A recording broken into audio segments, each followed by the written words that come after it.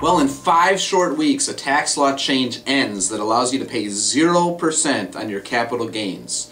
The good news is that you still have 5 weeks to act. The bad news, however, is that you only have 5 weeks to act. If your income is less than $90,200, it is legal to pay 0% on your capital gains, but you must take action now before the law expires, or the opportunity will be gone. Contact Greg or me if you need help understanding how you may be able to take advantage of this tax law change. Existing home sales rose 2.1% in October, according to the National Association of Realtors. The NAR noted a 10.9% annual gain in the sale pace and an 11.1% year-over-year rise in the median sale price to $178,600. The National Association of Home Builders Housing Market Index came in at 46 for November, a 6.5-year peak. Housing starts increased 3.6% in October to a 5-year high.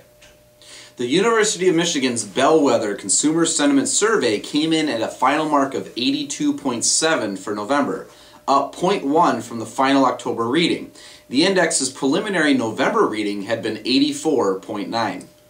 The National Retail Federation projects a 5 million fewer Black Friday weekend shoppers this year, but also a 4.1% annual gain in holiday retail sales. Reuters' survey showed that 21% of shoppers think they will spend less this holiday season, while 11% think they're going to spend more.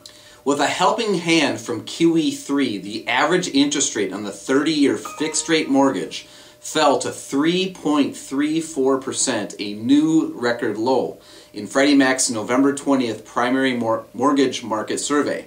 A year ago, interest rates on these loans were hovering near 4%.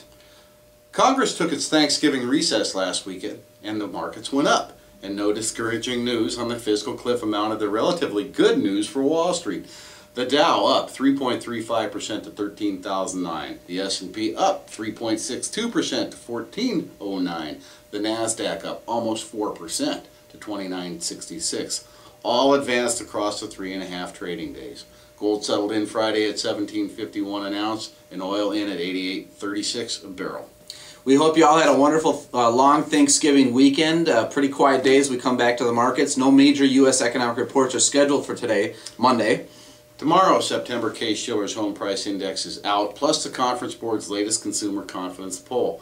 Data on October hard goods orders are due, as well as several earnings reports. And Wednesday, a new Fed Beige Book appears, plus data on October new home sales. Thursday, NAR's report on October pending home sales, the second estimate for quarter 3 GDP, and the latest initial claims complement.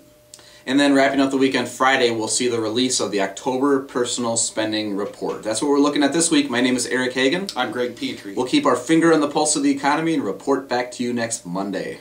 So please feel free to subscribe. We'll talk with you then.